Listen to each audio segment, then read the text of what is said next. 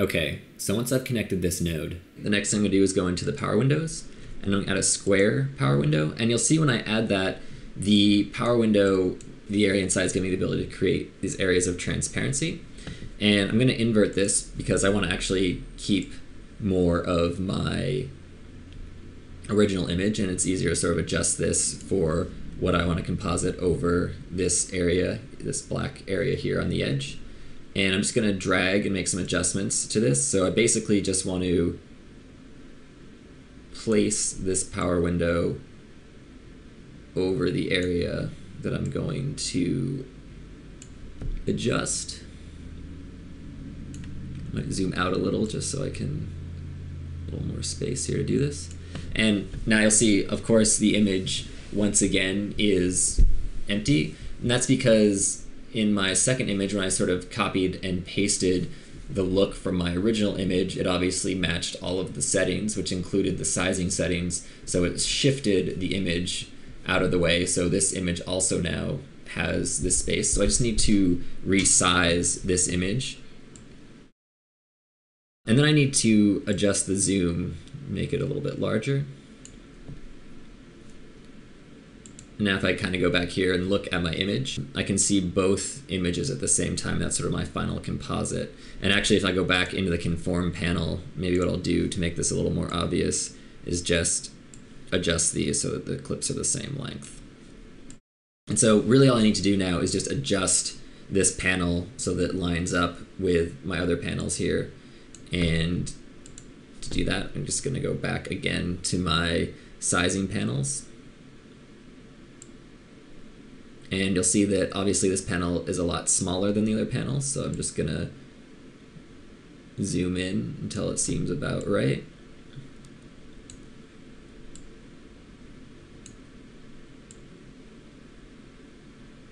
Until they match. And also you notice that this panel, its rotation is a little bit different, so I'm just gonna rotate the panel till it matches.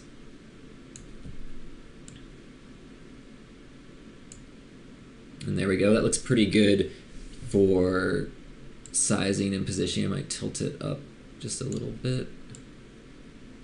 Zoom a little bit more.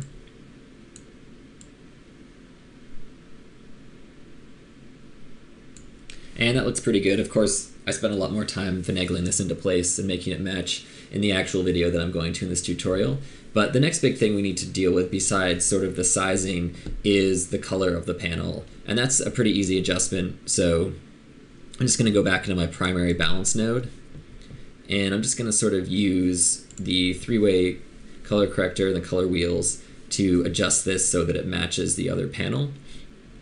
And one great thing is if we actually bring back the scopes here and we take a look at the scopes, you can sort of see where our original image is and then where we added on this other panel. And just by looking at this information, we can kind of tell that the panel is a lot brighter than our original panel. And so we can use this information to help us bring our new panel sort of back in line and back in balance with the other panels that we have in our shot. And so to do that, I'm just going to bring the gain down. And you'll see that part of the image sort of slides into place. And, you know, you can do a little adjustment to have it fit. And that sort of solves the issue that we were having with our shot not being quite wide enough.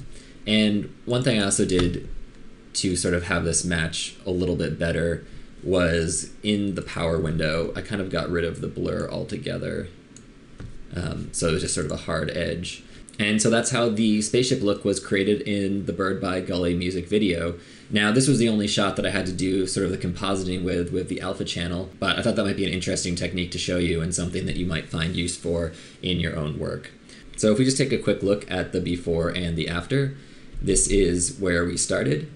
And this is where we ended up. And so as you can see, we've actually done quite a bit of adjustment to this image, especially with the background, to really create a very specific look. So hopefully this has been helpful for you. And as always, thank you so much for watching.